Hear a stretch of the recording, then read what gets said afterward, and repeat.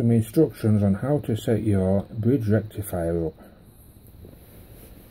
We use these bridge rectifiers on all DC and ultra-core 3-wire wind generators. This is rated at 100 amp. Your 3 wires come in here from your wind turbine 3-wire AC. Use suitable cable for the cable length needed. If you're running on short cable, you could use a 14 gauge.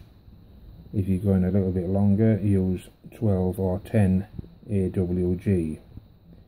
I only use this by the meter.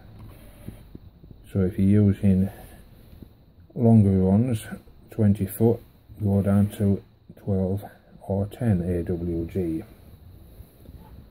Always use a multi-stranded copper cable. On the DC output, I use a 12.2 depending on the cable length again. This is a DC battery cable. It's copper and silver coated. You don't have to have silver coated, you can just go for copper. It has got hundreds of strands in it. Every strand of wire carries AC or DC volts and amps for a longer distance than a solid cable. On the side of the bridge rectifier, they're always marked on the bottom here. So make sure you connect the positive and negative to the correct side of your battery.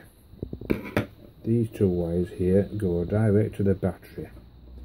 Always fit a fuse here or at the battery end, don't matter which end, but fit a fuse rated to the power what you need.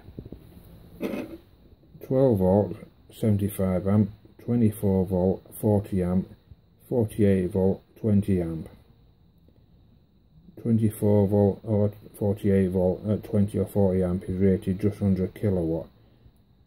Usually fuses always go above than what they say, unless you get a fast blow fuse.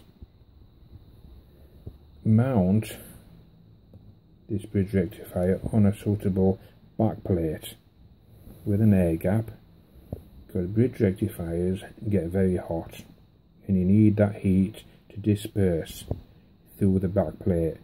Use alloy, aluminum or aluminium, which is all the same thing, or good stainless steel. Once fitted correctly and protected with fuses, this will last you for years. Thank you.